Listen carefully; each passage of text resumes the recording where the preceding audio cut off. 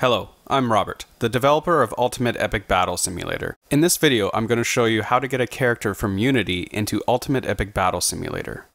First, let's start by saving a new scene. You can name it whatever you want. Next, we need to import the UEBS character setup, which is included in the zip file in the UEBS workshop tools.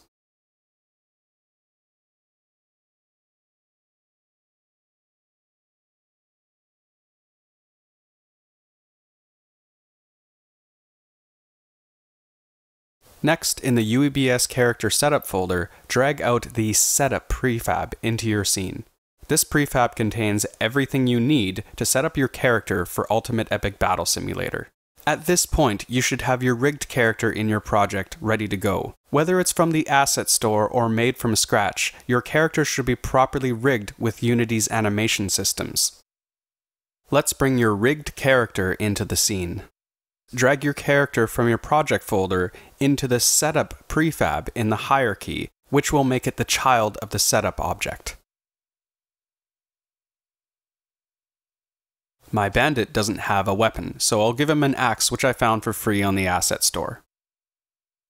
I'll line up the axe with his hand to simulate him holding it.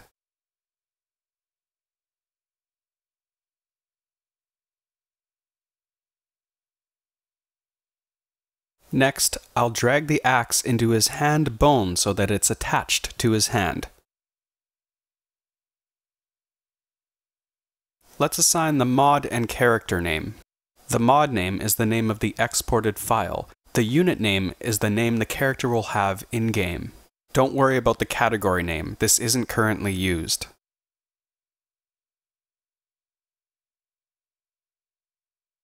Next, you need to match the height and width of the bounding box to your character. The default size of the bounding box is about the average size of a man, so keep that in mind. Next, we need to assign the animation component of your rigged character. Ultimate Epic Battle Simulator supports both Mechanim Humanoid and Legacy animation. Keep in mind that Legacy is only supported when you're using your own custom animations. Now we move on to the meshes in your character. First, we're going to assign all of our skinned meshes. This character has 4 skinned meshes, so I'll type in the number 4 on the list and press enter.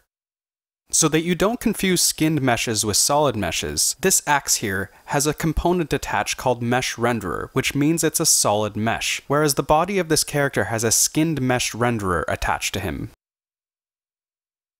All the meshes of your character should be located as children in the character object. Let's assign them.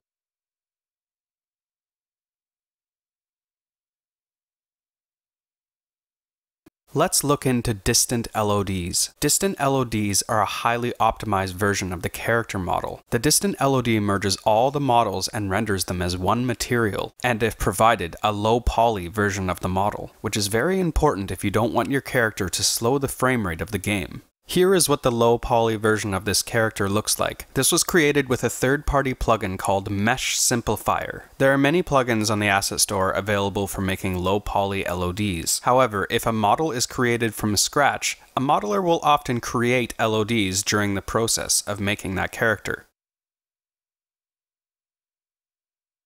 Now I'm going to assign my low poly or low resolution meshes.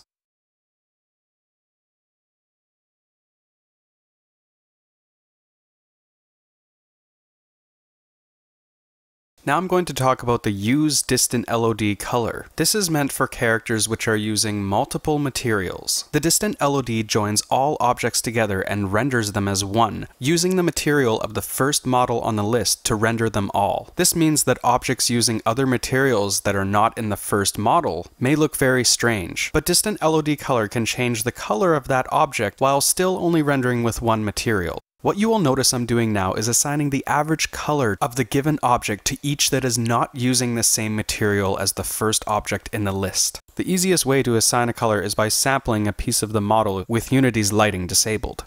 Make sure that you do not enable distant LOD color for the first object in the list, or any other models using the same material as that first object. Once you are finished with your mesh settings, the rest of the settings are fairly straightforward, but may require some trial and error, which I will not cover in this tutorial. Let's get your character in the game. To export, click the small gear on the top of the inspector and click Export All. If you want your mod to include multiple characters, this function will export all characters that are rigged in this current scene into a single package, which is far better than making multiple packages for a single mod. Now we're ready for testing. The export should place the mod right in the project folder above the Assets folder. Copy your now exported mod and place it in the Streaming Assets Character Mods folder in the Data folder of Ultimate Epic Battle Simulator, as follows.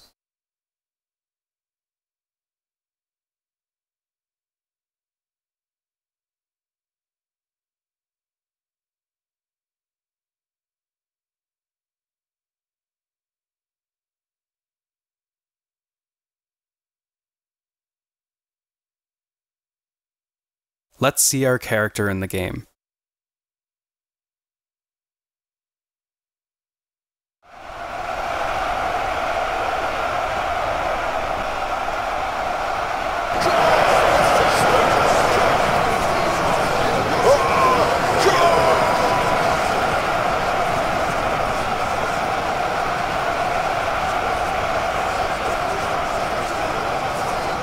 It's time to upload to Workshop.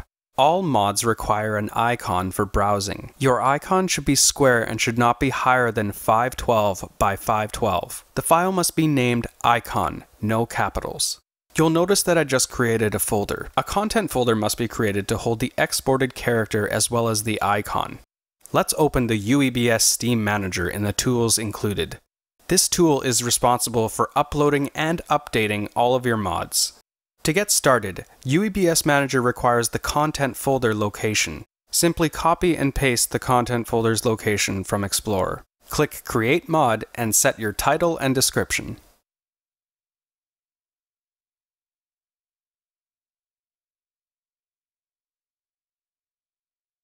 All that's left to do is to hit the Upload button. When it completes, please allow several minutes for it to publish.